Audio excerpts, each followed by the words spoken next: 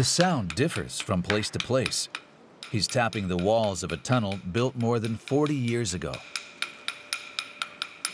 The steel inside corrodes and expands, causing the surface concrete to peel off. He finds sections that need to be repaired and marks the type of damage and size using chalk. Then he takes pictures with a camera.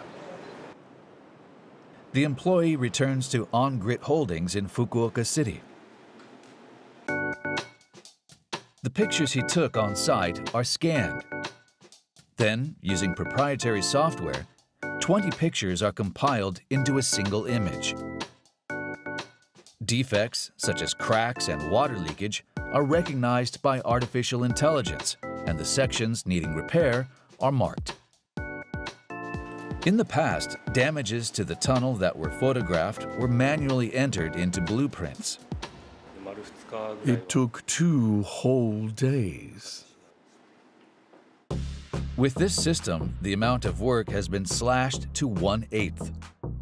By increasing work that anyone can do, they've been able to attract workers without construction expertise. We can get inexperienced people to do the work and create more jobs. This is the president, Haruna Morikawa. Until she set up the company in 2018, she was a homemaker. She decided to launch the business about 10 years ago. My friend suddenly became a single parent and told me she couldn't find places to work. At the same time, she heard her husband, Ayumu, who worked at a general contractor, frequently talk about the labor shortage in the construction industry. With a tool that anyone can use, I felt it would be possible to match people who want to work but can't find work and the workerless construction industry.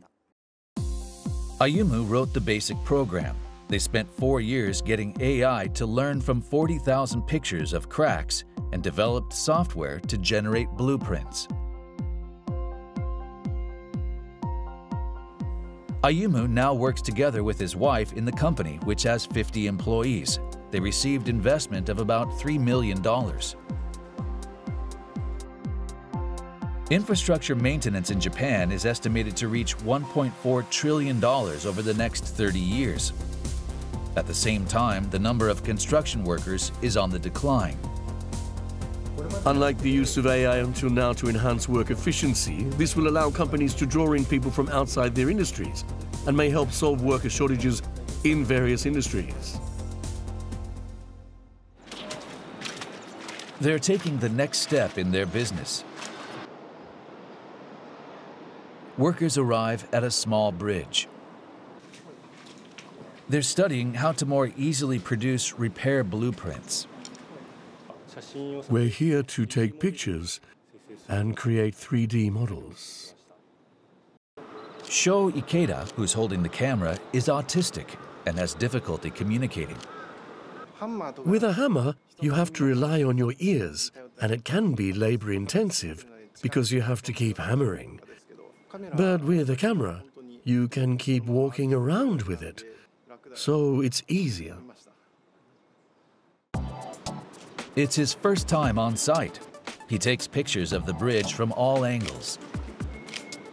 Even with pictures taken by a person without expertise, by combining 300 of them, it's possible to make a 3-dimensional blueprint of the bridge, the next evolution in work that can be carried out by people without specific expertise. In the future, I want to expand overseas and offer people the opportunity to work and make a living. I want to solve the problems of social infrastructure and employment.